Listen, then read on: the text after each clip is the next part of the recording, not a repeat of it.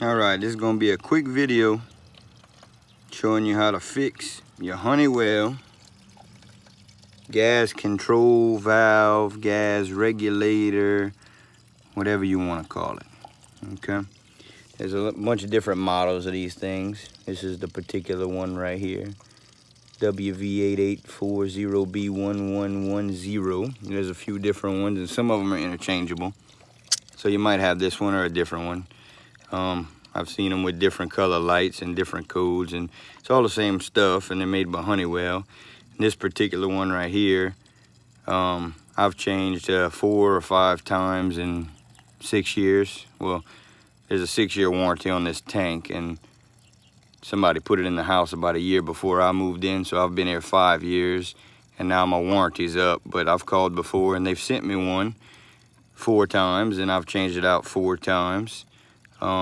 About every 6 months to a year or so, it throws a number 4 high temperature shutdown. Apparently, if it senses it's a high temperature once, it makes this no more good.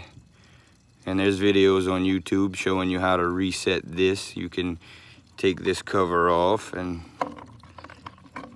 to do so, you've got to undo a screw right here and then push these tabs in, and then they tell you to go ahead and pull this little ribbon off of this board here, and then you can go ahead and hook you some alligator clips here for your neutral or ground or the negative side of a 9-volt battery, and you hook the other alligator clip to the positive side of a 9-volt battery and tap it back and forth to these, and it's supposed to reset it.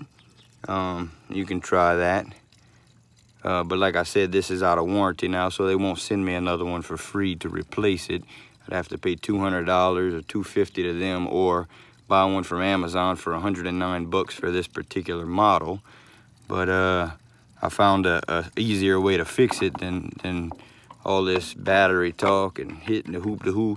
You don't need alligator clips. You don't need a 9-volt battery. You don't need to take this cover off even. The only thing you need to fix this here is one of these. This is called the duck hammer. Costs you about 28 to 50 bucks because it's a specialty hammer, but it's got this square front end, you see. And all you got to do to fix this is you got to back up a little bit.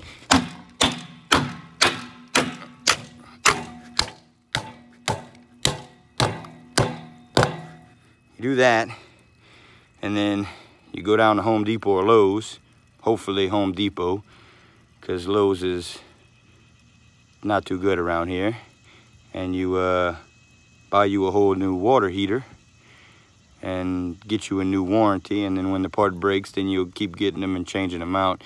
As far as sitting there playing with a battery trying to reset this thing, well, all I got to say is Honeywell is trash.